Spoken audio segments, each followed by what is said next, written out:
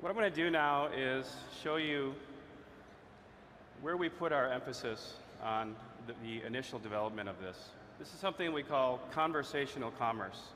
So the goal here is how easy can you make it to get things done by talking to things, right? So let me give you a few examples.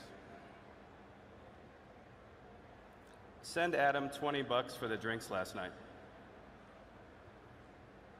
Okay, our friends from Venmo come up. It knows who Adam is. It knows what it's about. We're going to go ahead and send that. That's it. It's done. Adam's got his money. One sentence, and it's done. Let me continue.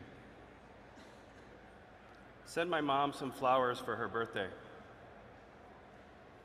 Our friends from ProFlowers come up with some beautiful arrangements here, but, well, she is a tulip lover. Let's try that.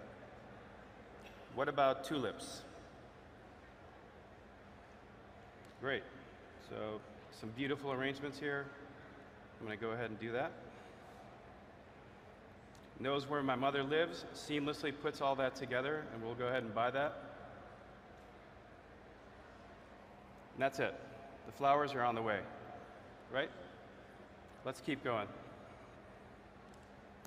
Get me a nice room in Palm Springs for Labor Day weekend.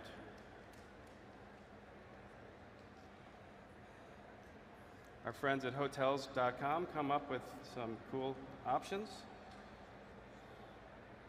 Okay, I've stayed at the Andreas Hotel before. It's pretty nice.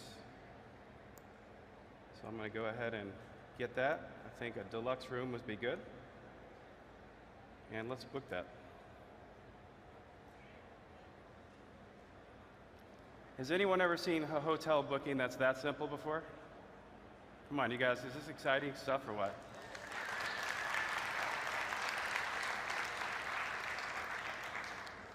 All right, let's do one more.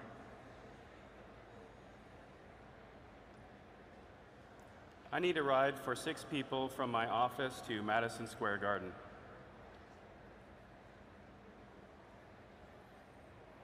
All right, so our friends from Uber are going to help us out here.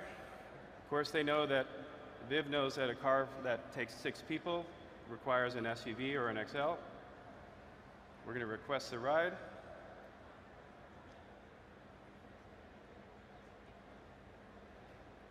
All right, now they're looking. All right.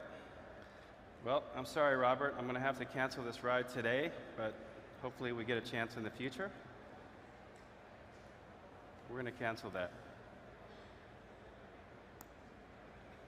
Okay. Now, let's see what we've got here. I'm getting a phone call at the same time. What do you guys think? This is all 100% live.